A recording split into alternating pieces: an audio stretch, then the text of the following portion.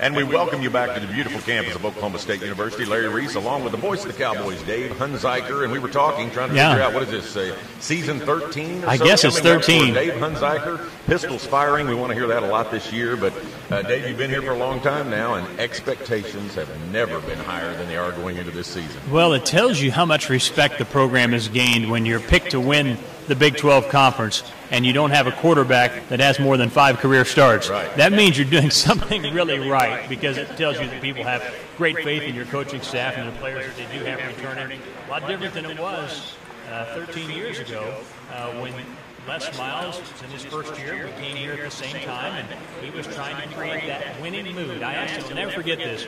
We sat in Mexico Joe's for dinner, and I asked him, I said, what's the biggest challenge you face here?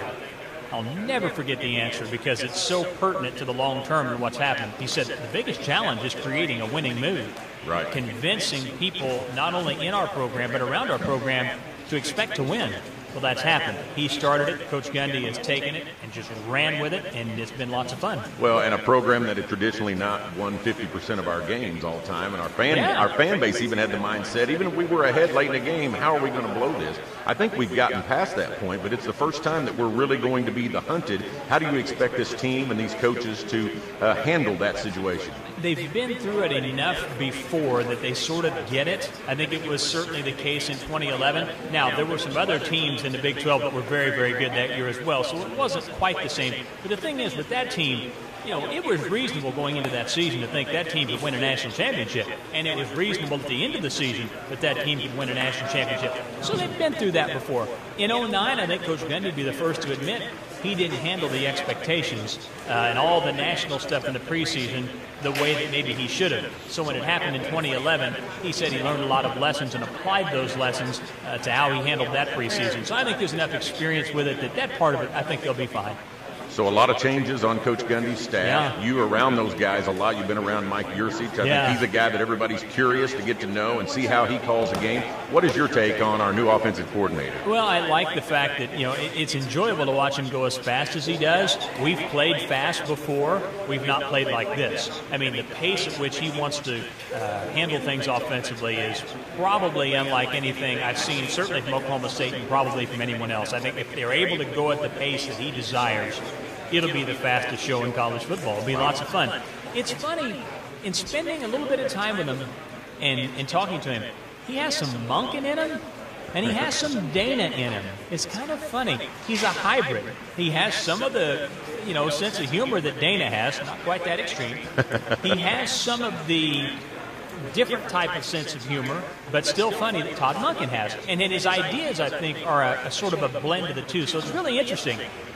He doesn't show his cards very often in terms of that personality, but we did get him to loosen up some in a couple of the conversations. And, you know, I think as he gets comfortable and gets established, I think fans will really enjoy him, because I think that some of that personality will come out. Well, it's amazing to think that he can maybe call plays even faster than Monken and Holgerson. I mean, that's just unbelievable, and I think that's got to excite our fan base, because when we go fast, nobody can stop us. You know, and it's funny, I asked him that. I said, so with that in mind, what is the process of calling the next play?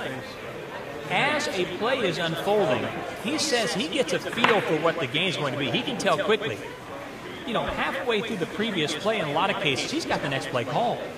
He's already got it, and they're ready to go. That's how fast they're moving. And I guess when you stop and think about it, in football, it doesn't take that long in the progression of a play to have a pretty good idea of what the outcome's going to be and what your down and distance will be and your field position for the ensuing snap.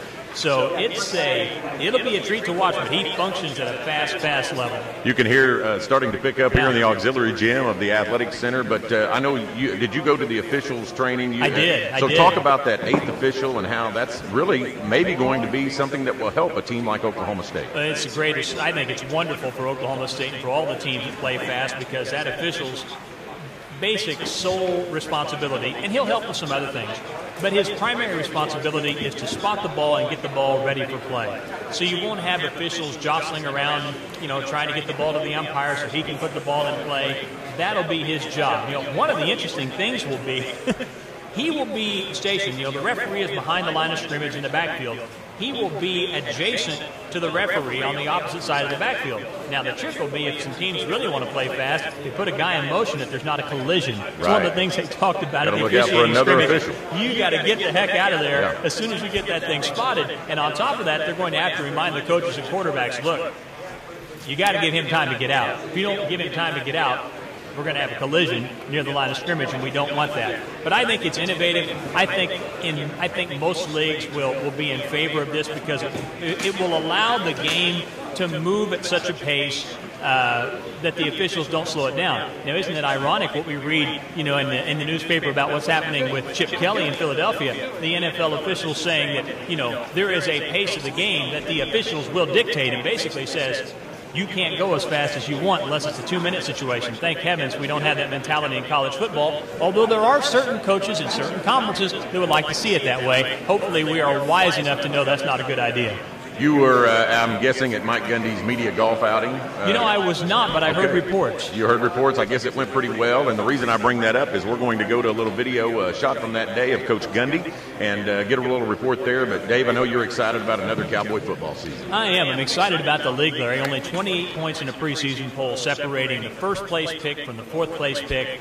It is a wide-open race, and it'll make for some entertaining games. Now, it'll be a little nerve-wracking. I think there'll be a lot of close games for Oklahoma State and all those other contenders, but it'll be fun. I can't believe you gave up a day of golf and you weren't out at the golf outing. But, hey, at least we've survived maybe the worst week in Cardinal baseball history over the last 20-plus years anyway. So hopefully the Cardinals get it going. Dave and I are both big St. Louis Cardinal fans, but I know we both can't wait till this football season kicks off and we're 28 days away. So, Dave, thanks so much for joining me. I appreciate it. Thanks all right, that's the voice of the Cowboys, Dave Hunziker. You'll be listening to a lot of his calls this season. Should be a lot of excitement. We're going to go to that tape of Coach Gundy and an interview from the Media Day last week, and we'll be back to Media Day Live here from the OSU Athletic Center in the Auxiliary Gym in just a few minutes.